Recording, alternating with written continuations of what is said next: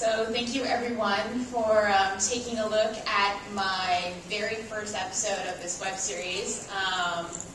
So actually my question for the audience is, what other kind of anime club people would you guys want to see? Because this is kind of like my personal experience, but I know you guys are in club, and I know that you guys know those people. You might be those people. I don't know. So for everyone who couldn't hear, she asked, will I be adding creepier older people to this otaku club? The answer to that is I actually don't know yet. So this is actually completely based off of the club that I was part of, and these are actually real people. And I'm sure actually we all know people like this. This is not even exaggeration, honestly. Like, you always have the old couples kind of like awkwardly making out in the corner, and you're like totally inappropriate around 17-year-olds.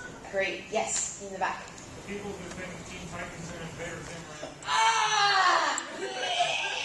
Okay, yes, sorry. So what he said was the people who think Teen Titans is like real anime. This is really fun. Pull out your stereotypes, guys. Any other otaku stereotypes you guys can think of? Literally, yes. The guy who talks way too loud, like he's in a football field. The guy who talks way too loud, yeah.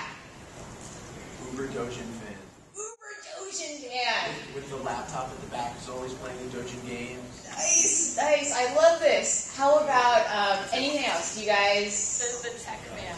The tech all fan. The devices. The tech fan. Would you guys be interested in having like a Yuri or Yaoi fan in the club? Is that kind of funny? Yes, because there's always a Yuri or Yaoi fan. Wait, okay, let's have hands up. Who would rather have a Yuri fan in the club? How about Yaoi? Both. Okay, so we have the guy, Yuri, and the girl, Yaoi. Okay, anything else? Anything else you guys think of? Yes? There's the guy that always has the new stuff. The guy who has the underground. Oh yeah, the guy who has the underground unsubbed version, like straight from Japan. People who watch the stuff that's just come out in the U.S. It's always watching the stuff that's newest in the Japanese season, but doesn't care about the stuff that's older. Yes. The person who's always on top of everything in the anime world. Anything else? Any last ideas, you guys? Yes. I experienced people who were just kind of there, but weren't really into anime. So people who are there and weren't into anime. Yeah, so his suggestion was that I introduce a character who conflicts with the character who only watches the newest stuff and only buys the official version of anime things.